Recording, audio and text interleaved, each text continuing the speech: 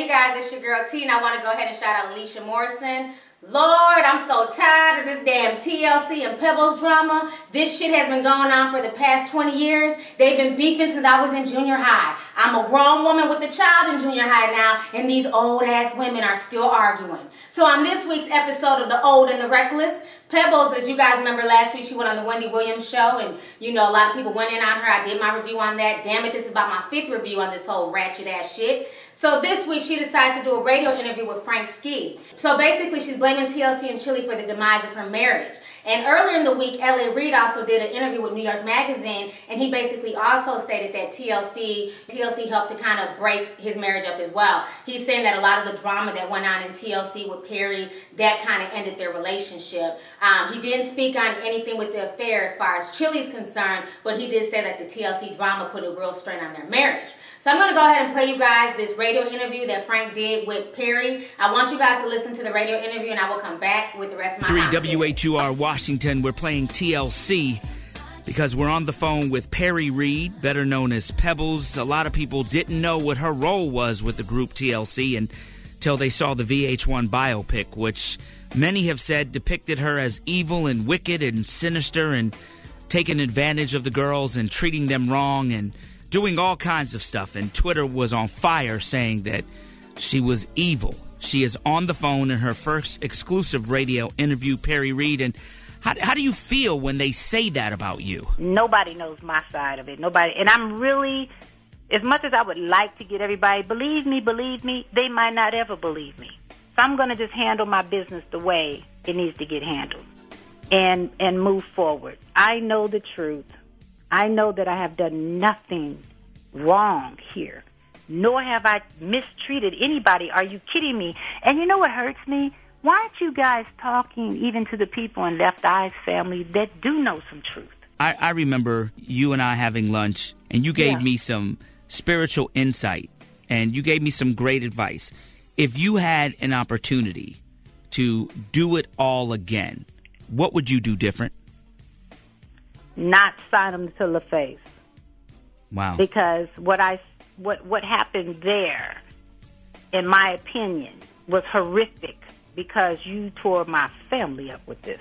This tore my family up. Yeah, I mean... Now, my G-code kept me quiet because there's a whole bunch of dirtiness. Yeah. A whole bunch of mess that I was going to have to talk about that I didn't want to. What conversations have you had now with your daughter after she went on Twitter protecting her mother? I try to tell my daughter, Frank Ski, to not, please just don't even be involved. That, as a mom, that was my very first thing. Don't be involved. But I love my baby girl because she said to me, Mom, let me tell you something. What person, she said maybe I was wrong for, saying that, what I said, but I wouldn't even want to know a person who wouldn't stand up for her mama.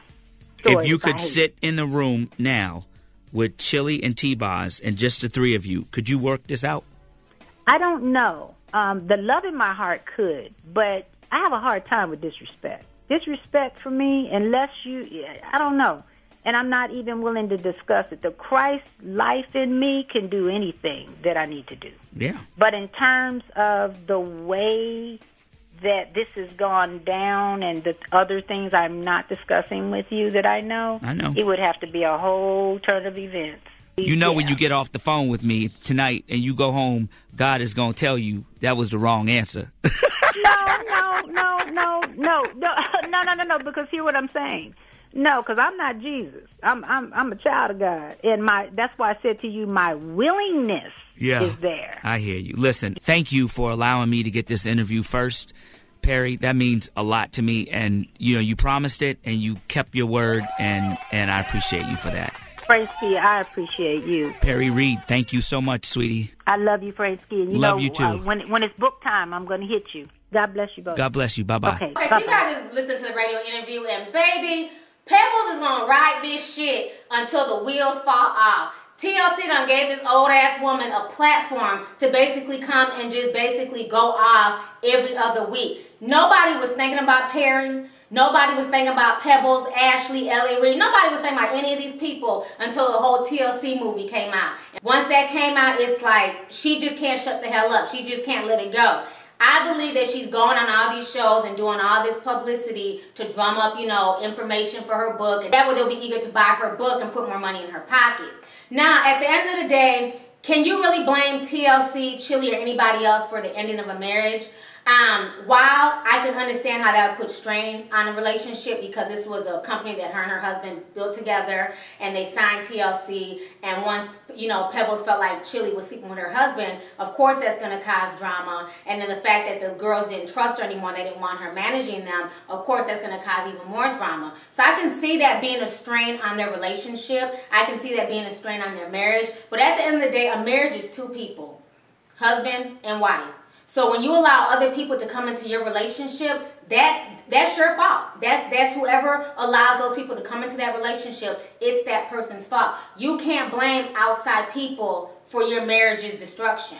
It's the husband's fault for cheating, if he did cheat, and it's her fault, you know, for doing them wrong that caused a strain on the relationship. So I think both LA and Pebbles need to take responsibility for the role they played for allowing this shit to happen. You know, it's easy to blame TLC, it's easy to blame Chili, as opposed to looking at their marriage and saying, okay, well, this is what we did wrong or what we didn't do wrong. I think they need to put the blame more on themselves and other people. But if Chili was sleeping with her husband, like I said before in my last video, she was dead wrong. You know, I don't agree with people sleeping with other people's husbands. That shit is trifling, and you know, and what goes around comes around. That might be why she's still single to this day and can't find a man. Who knows? You know what I'm saying? I'm not throwing shit, I'm just being really, really honest. You know, a lot of people think it's funny to sleep with other people's boyfriends and husbands and stuff like that, but at the end of the day, they end up being alone and miserable. So, but I just think the whole interview just, again, wasn't needed. But it's just funny how the saga is still going on long after the TLC movie has wrapped up. Anyways, go ahead and leave a comment. Let me know your thoughts on the entire situation. Do you feel like it was TLC and Chili's fault for the destruction of Perri and Ella Reid's marriage? And how do you feel about Perri going around doing all these, you know, interviews and stuff, trying to drum up publicity for her book? Let me know your thoughts. All right, deuces.